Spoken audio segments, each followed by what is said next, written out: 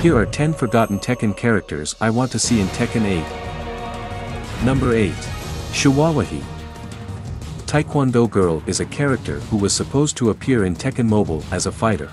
Due to the announcement of shutting down the entire game on February 15, 2019, she will no longer be released, so she is now a cancelled character. Fans gave her the name Shiwawahi. However, it is not an official name. It is speculated that she is from South Korea based on her fighting style and appearance. She may be an interesting addition to Warang's storyline, perhaps.